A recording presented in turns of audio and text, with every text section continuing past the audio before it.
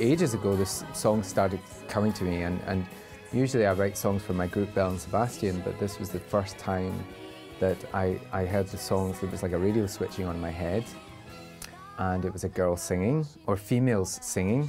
I thought it was a girl group at first. I thought, well, this is interesting. But then, you know, the songs kept coming out, and after I had about 3 or 4, I thought, well, this is a character that's singing. And when I got spare time, when I got time off the band, I thought I'd sit down and try to write a script around this character. Let me tell you this. If you want to hear your voice floating in the middle of a beautiful tapestry of frequencies, you're going to need a pop group.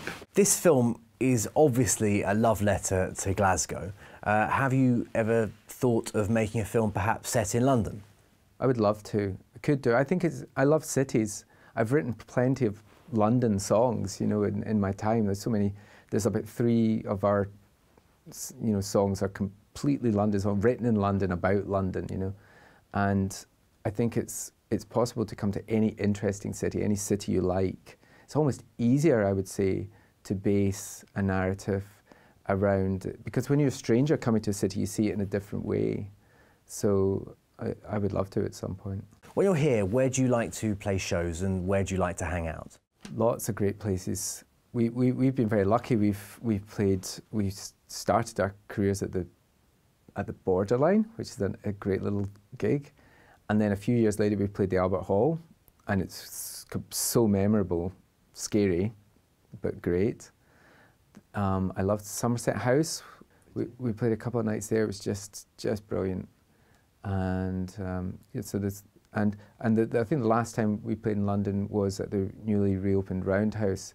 We played a few nights there, beautiful acoustics.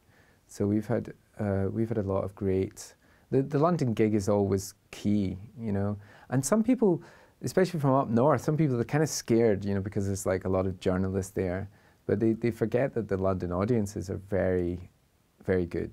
They're very wise sort of audience. They're very supportive. And he got kind of hypnotised. I think my cleavage cast a spell over him. Really?